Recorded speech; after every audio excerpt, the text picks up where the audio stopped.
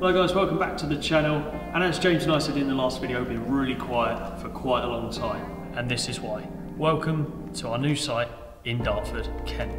I'm joined today by our M&E manager Callum, who's going to tell you a little bit about himself and what he does.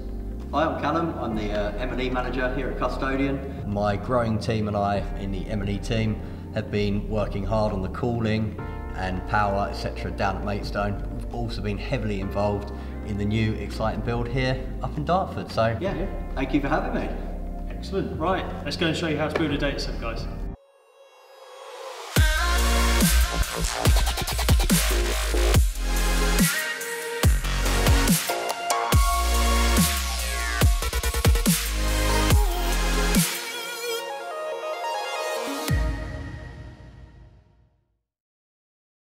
So guys, welcome to DA2, Custodian's new data centre.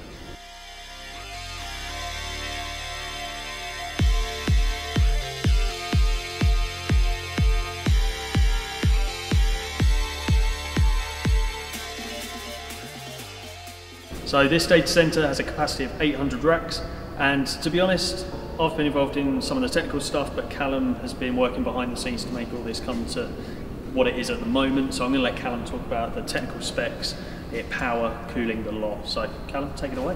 So we've got 800 racks. We're on a 2,500 square metre plot. We've got 10 megawatt of power, so massive power compared to Maidstone, and we're really excited to show you. So let's go. Here we are, phase one. We've got 3 data halls to my left, and we'll be following on with another video eventually for the data halls that will be coming to the right, which will be phase 2. Let's go for a walk and Ash can tell you more about it. I can indeed. So, just on your right, but my left, we've got a suite that is 100 racks. So this is 100 racks split over 4 rows, and as you can see, as we get to this doorway, it's huge, huge doorway. So this is the same size as Maidstone's data floor 1, and this height of door allows us to roll racks in that are fully populated, ready to go. Yeah, obviously a fully populated rack means we're going to be bringing quite a lot of power here, 100 racks as Ash said. So we are looking at 400 kilowatts of cooling in here, 300 kilowatts of power. Each hall is an enclosed hot aisle, whereas at Maidstone obviously we're an enclosed cold aisle. What that means is we take all the hot air up through a central duct, up into the mezzanine above, which we'll show you in a moment. And the mezz is a 3 metre wide duct, 2 metres tall, so massive scale, 30 metres cubed a second running through there. Goes round the back through a giant cold wall at the end, made up of 4 coils, 133 kilowatt each, so N+1 on the coils, redundancy. Comes through the outside, through the kit and back up. So it's a closed cycle with ultra free cooling chillers. Yeah, it's really exciting stuff. Definitely. And as Callum said at the start, we've got 3 suites in phase 1. So we're actually going to show you the third one, which is very niche, very bespoke. So we're going to show you a bit of what it looks like inside, and then we'll meet you in there. Stay tuned.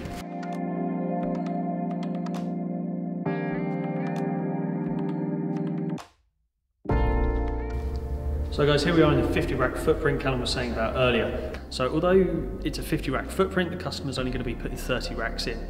Comparison, 30 racks, 100 racks. So I'm just going to let Callum tell you the technical specs. So next door we were talking 300 kilowatt of power, we're talking 400 kilowatt alone in this pod, 530 kilowatt of cooling. We've been working really closely with our CFD partners on this, so we've done computer fluid dynamic modelling of exactly where the airflow is going to go to ensure that we get maximum efficiency and keep that all important PUE down. Definitely, and of course it's all well and good talking about the massive power and cooling requirements, but why don't we go upstairs and actually show you what's going to happen and how it's all going to work. Let's go.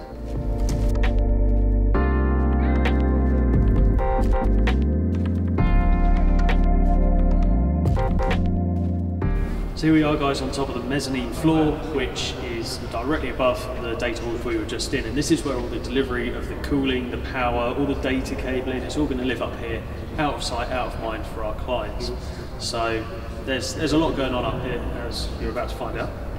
Yeah, we've got over 600 metres of basket up here separated. So racetrack runs all the way around the data centre and down each aisle. So we've got diverse routes for copper and fibre, wherever we need to get it in the data centre. We've also got 600mm tray, which carries all the lighting cable and all the cleaner sockets, etc. So that's really just the workings of it. Yeah. Running either side of the ducts, of course, which is where our massive airflow comes through up onto the mezz.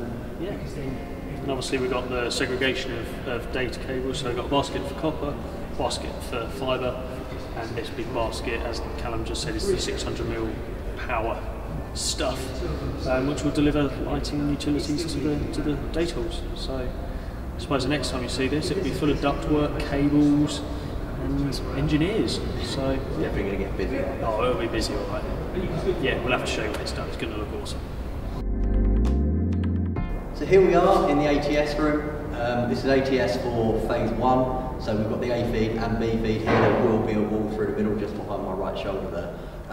We've got 2 diverse 11 kVA supplies coming in to 2 megawatt transformers, cast resin transformers, one over there behind yourselves, one over here behind me. Feeds into the ATS, UPS is sitting in front of it, battery stored in front of them, and yeah, it's really exciting in here. Ash can tell you a little bit about the technical team's preparations for it. Yeah, so over the last few weeks and in the upcoming months, the technical team are undergoing training at our vendors' facilities up north, so they'll be learning about all the ATSs, the UPSs, response times, how to actually deal with faults and stuff, so that when everything gets installed here, we know what to do, we don't have to do anything else. All the train documentation is handled, and we'll be able to respond to anything on site with our technical team here. So yeah, just a glimpse into one of the ATS rooms. So back on the mezz, guys, and I just wanted to show you the scale of phase 2 compared to phase 1. So phase 2 will be in this space here, huge. So we've got one data hall here, 128 racks, and next to it, 256. That's a lot of racks. And this guy has to deal with the power and cooling for it, so. Wish me luck.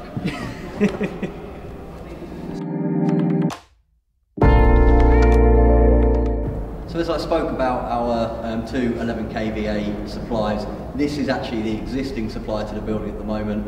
We're keeping it for now while we do the build, and then this will be cut off and capped, and our 2 new supplies will then be the main supply to the building.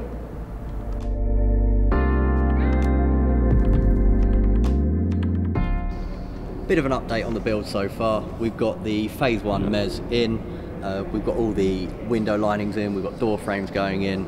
Most of the walls are up and dry lined, we've got the plastering started.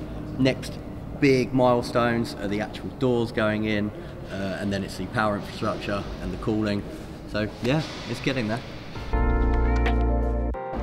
So guys, thank you for tuning into episode 1 of How to Build a Data Centre. You've seen our new site here in Dartford.